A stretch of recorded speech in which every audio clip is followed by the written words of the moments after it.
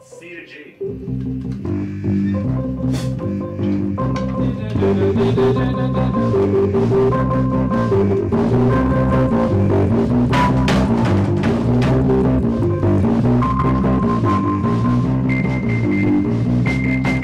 At this point, we're all pretty drunk.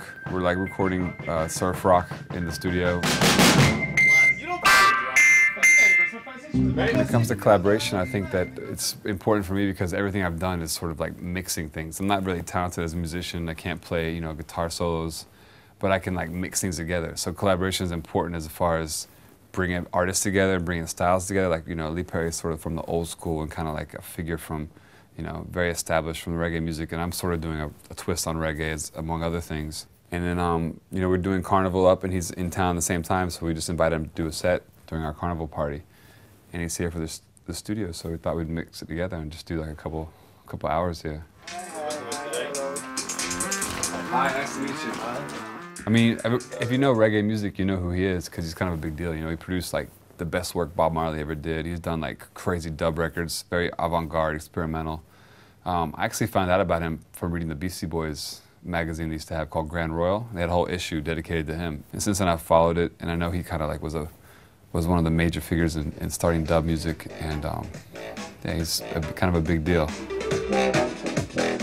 Well, my name is Lee Scratch Perry, and I'm working for God, and I'm God's main man.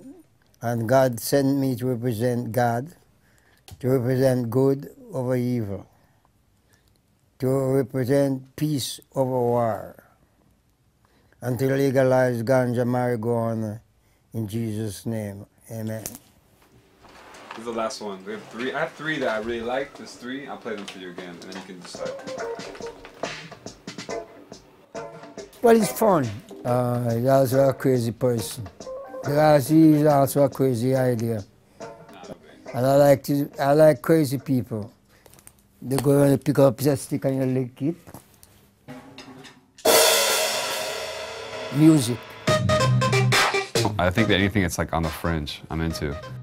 You know, I'm not interested in doing like indie rock or pop rock so much. I would, because it's something I haven't done, but I just like to do things that are out there that I think I can add something General to. Laser. Major Laser.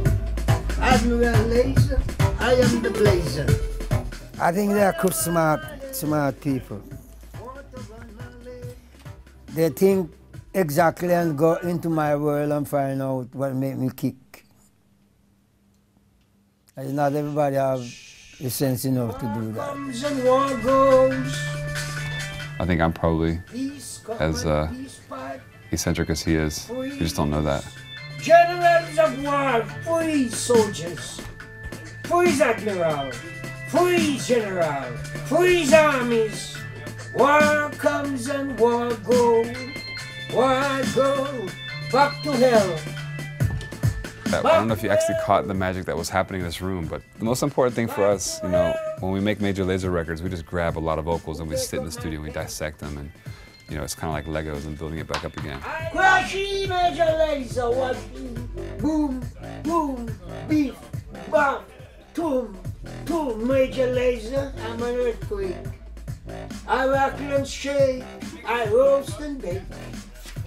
I am earthquake, when I shake the earth shake. When I quake, boom, Major Lazer, boom. Dancehall music, or Jamaican music in general, is already like an amalgamation of everything. You know, from when it started with soul music turning into ska records, to when they developed the reggae sound, to when reggae inspired every other genre, from hip-hop to drum and bass to UK garage to dubstep. It's always been like a huge influence on everything that I've done or everything that people do in the underground. If you think about dancehall, really, literally, it's kind of like a mash of everything anyway. I think London's, you know, really proud of its Caribbean roots when it comes to reggae and dub influencing everything. You have, like, you know, subgenres like drum and bass and dubstep, and, you know, even UK garage, or even some bands like The Clash. One of my favorite groups is sort of like a reggae hybrid with punk rock.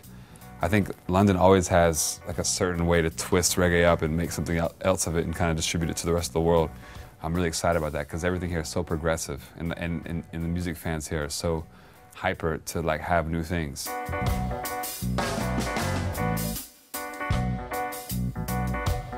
reggae music's more ingrown in everybody's culture here.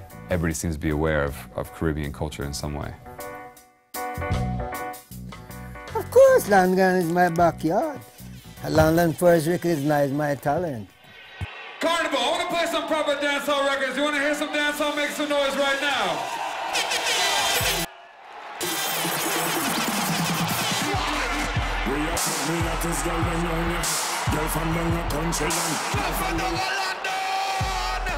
Angel, if you check my phone, Simona, and Sonia, wicked! Girl, you feel the Sonia. Call Kiki and tell him send me your pona. You know, tonight's going to be a sort of a mess. Just like everything we want to do, and records we like, dub plates, shit like that. It'd be cool. Feelings I carry for Fiona. She want me, she says she want to be your sperm donor. Lee Scratch Perry? Yeah. He's going to be just chilling with us, I think. I'm not sure. What are we going to do with Lee Perry? I think we're just going to wait for it to accidentally happen. I bless you people with a blessing that you never discover that you could be so blessed. And I bless the Major Lazer so much. Boom.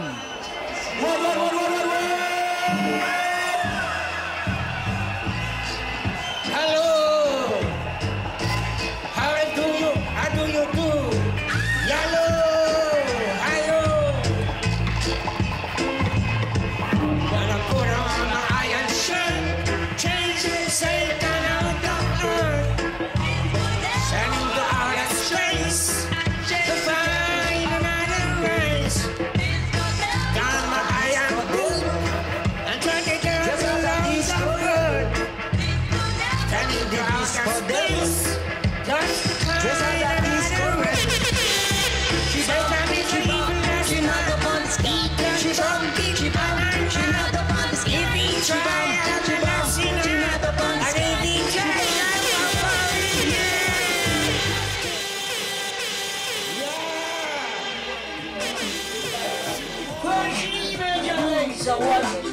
Boom, boom, beef, boom, Major Lazer, and earthquake. Lee Perry, you know, his productions are inspirational for a lot of people. Being eccentric and crazy and, you know, really bringing like engineering and producing to another level. As I developed a taste for reggae and like old school reggae, I learned he was one of the most important figures. So, you know, I'm here lucky to do something with him today.